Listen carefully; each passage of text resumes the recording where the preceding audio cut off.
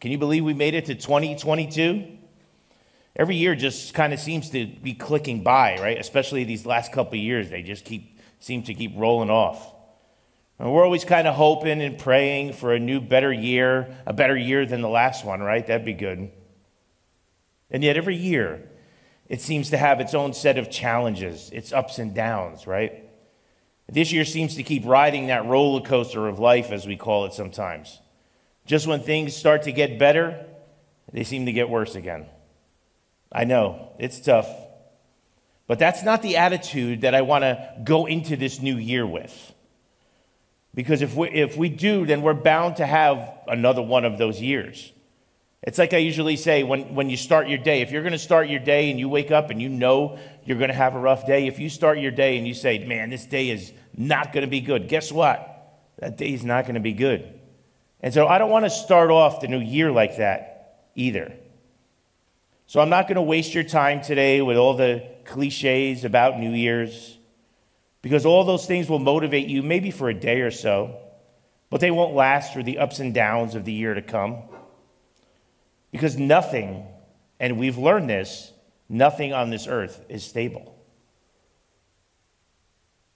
The only thing in this life that you will ever find that's stable is God and His beautiful word. And that's what we're here to look at today. So rather than focus on the externals of trying to have a better year, I want to start this New Year's off with a challenge.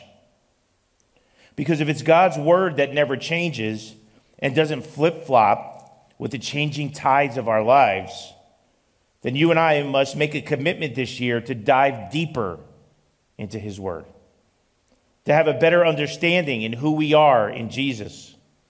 That way we can ride this roller coaster of life with a new perspective, the perspective of God Himself. How do we do this? Well, by diving deeper and learning to live our lives through Jesus Christ. I mean, let's really do this year.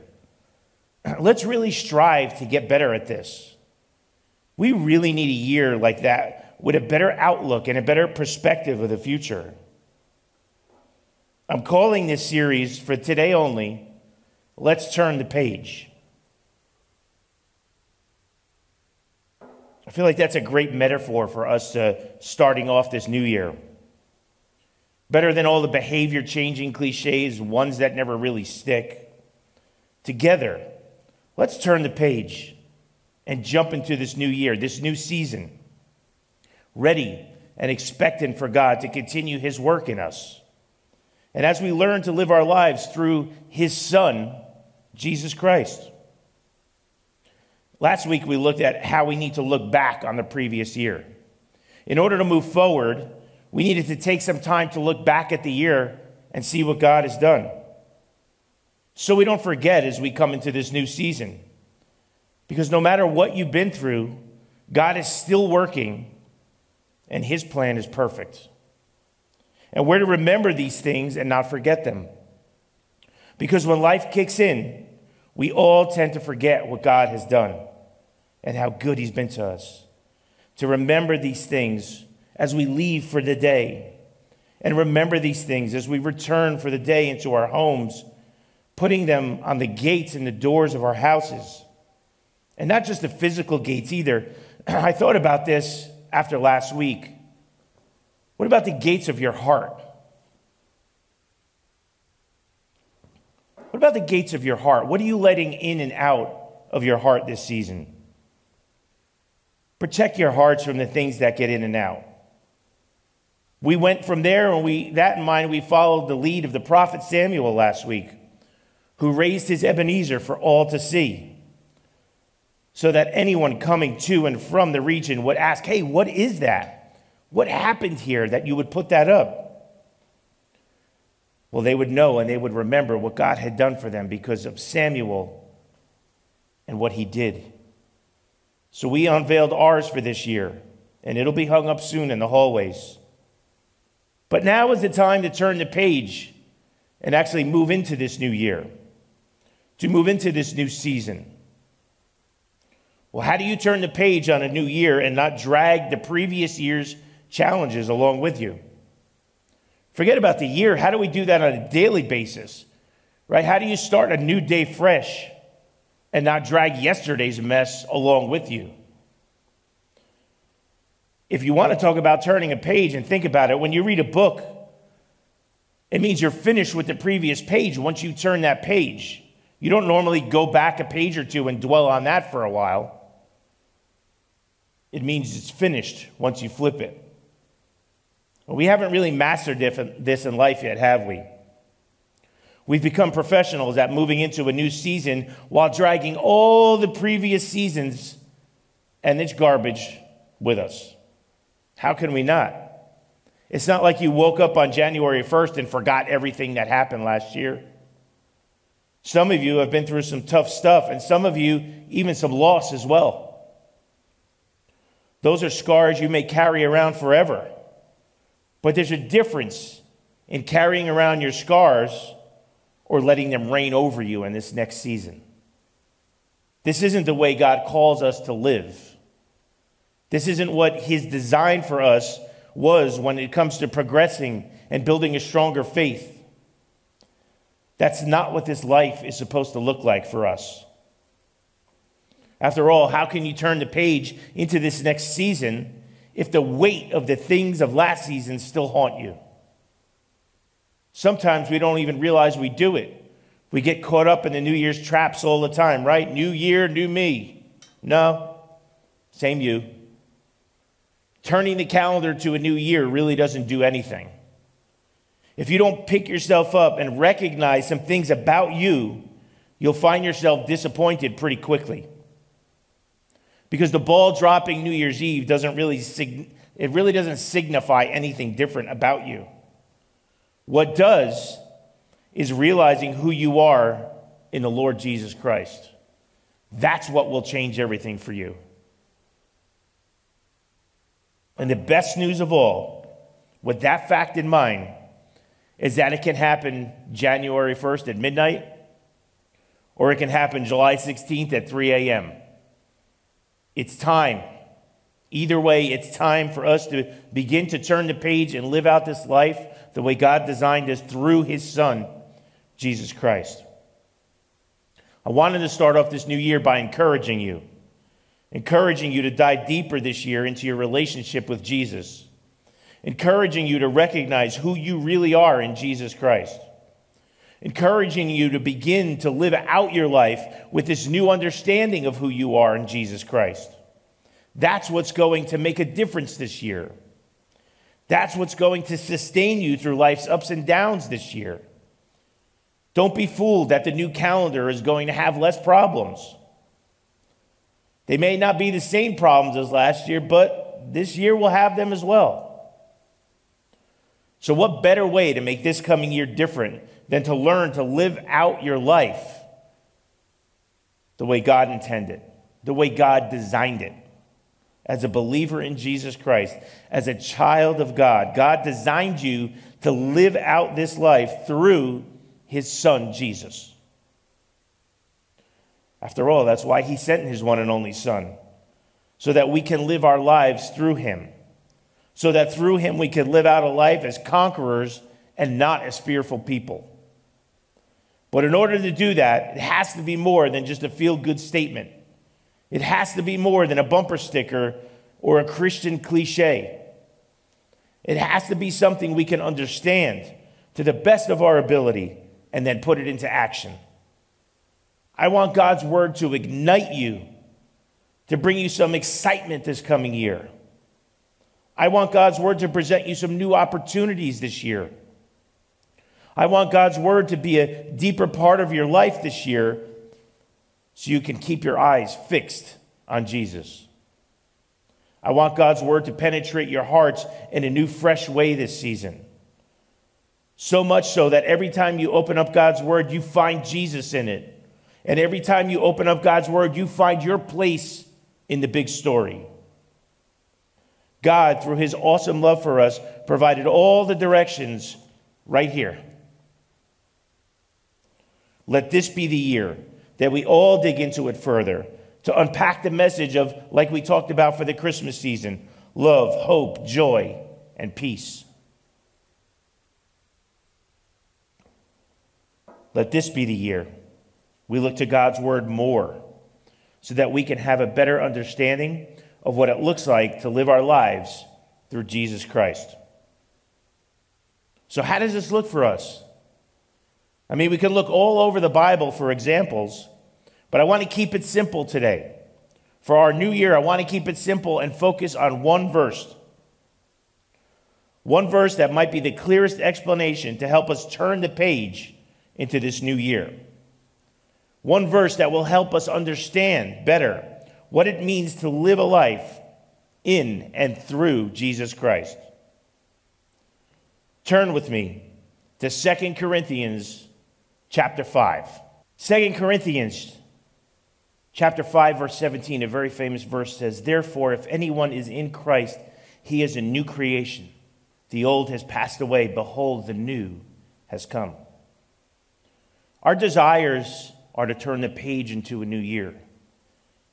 And for those desires to actually produce some results and not just be the same things and struggles as last year. God's word offers us an important reminder. A reminder that once you've established your faith in Jesus, once you've accepted Jesus into your heart, something radical happens. If you've yet to do that in your life, let me just take a side note here. If you've yet to do that in your life, if you've yet to ask Jesus into your life, let me urge you to make this the time to do it. Because if you've yet to do that, then I can almost guarantee you that even with all your earthly efforts, with all your trying, with all your promises to yourself for this year, with even your wasted gym membership, whatever it's going to be, that without a loving relationship with the Lord Jesus Christ, your life will be the same this year as it was last year and the year before. Because this isn't just a hand-raising kind of, yeah, maybe I'll believe this year. If you're looking for a real life change, if you're looking for a better new year, if you're looking to turn the page on a life that hasn't played out the way you thought it would, then let this be the day you ask the Lord Jesus into your heart and begin to live through him. Because something radical happens when you do that. Let's discover it together today. We see the therefore in our verse. It begins with therefore if anyone is in Christ. Therefore immediately tells us that we have to look backwards at something that was said before.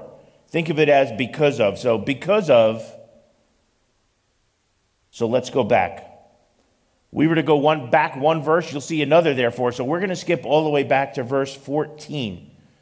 So 2 Corinthians 5, jump back to verse 14. Here we go. For the love of Christ controls us, because we have concluded this, that one has died for all, therefore all have died. And he died for all, that those who live might no longer live for themselves, but for him, for their sake died and was raised. So this is the Apostle Paul, and he's speaking to the church at Corinth. The church of Corinth at the time was going through a period of kind of being pulled away from the things of Jesus. So Paul's writing to them to emphasize and remind them of who they actually are now in Christ. Paul says that he's being persuaded, he's being compelled, he's being moved. That word control he uses there means to hold fast to. Paul says, I'm compelled to reach those for Jesus Christ. Because the love of Christ compels us or controls us, as our text says, to reach the lost. Just like he did for us. Paul's saying, when Christ was here, he did this for us. And Paul says, I can't help but tell you. He says, because if that one, he means Jesus, died for all being Jew, Gentile, every creed, every nation, every race, no distinction, he died for all. Everyone has fallen short of the glory of God and needs a Savior. We are all in need of his grace and mercy and love. Both you and me, he died for all, so that we might no longer live for ourselves, but as a believer, you now live in and through Jesus Christ. That's what he died for. Jesus, out of his great love for you and I, gave up his life for our sakes. Jesus had willingly died for everyone. And because of that, you and I who believe in him are dead to our old selves. We should no longer be living for ourselves, but we should be living out of a life with the one who died for it and who saved us. So that verse gets us to our next verse. Chapter 5, still verse 16 says this: from now on, therefore, there's another therefore, we regard no one according to the flesh, even though we once regarded Christ to the flesh. We regard him thus no longer. So because of what we just learned, we now learn this: that we are to regard no one according to their flesh, Paul says. We regard no one to the way they used to live. We regard no one to the way they used to live their lives out. Paul says, even though I used to think of Jesus this way, I used to think of him as just another ordinary rabbi who had gone off the deep end. I used to persecute the churches that followed this Jesus. And even though I once regarded Jesus according to his flesh, I no longer do that. Knowing what we just discovered about him dying for all of us, Paul says we should regard him no longer like that. We should no longer look upon him or think of him that way, because he doesn't think of you and I that way anymore either. All of that leads us right back to our verse 17. So let's break it down now. What we know the therefores are. Therefore, if anyone, well, who's anyone? Everyone and anyone who calls upon the name of the Lord Jesus Christ as their personal Savior. The word if can also be translated as since, because the word if assumes that the person already believes and knows what they previously read. So therefore, imagine putting the word since in there. Therefore, since anyone, he says, since anyone is in Christ, there it is, if anyone is in Christ. This refers to your position with Jesus. You're not just a follower of Jesus, but you are in Jesus Christ and he is in you. You now have the righteousness of God aligned to you, just like Jesus, because you are now in him. Think about that. Talk about turning over a new leaf, turning a page to this new year. That's why there's no condemnation in you, because there's none in Jesus and you are in him. So Paul continues on. Therefore, if anyone is in Christ, he is a new creation. He calls us a new creation. As a believer in Jesus, this is an absolutely beautiful way to describe it. The word new here is kainos. The word means recently made, fresh, recent, unused, unworn, unprecedented, uncommon. That's the term that Paul uses to describe your new life as a believer in Jesus. This is the reality of being in Christ. This is the reality of Christ being in you. You are a new creation. Your body might look the same, but something happens when Jesus Christ comes into your life. You are as if you were recently made, fresh, unused, unworn in your heart and your mind and your soul. So what's the byproduct of all this? This new creation? Well, Paul goes on. Therefore, if anyone is in Christ, he is a new creation. The old has passed away. This is the reality that's hard for you and I to grasp. This is the reality that prevents us from turning the page into the next season sometimes. The old is gone and passed away.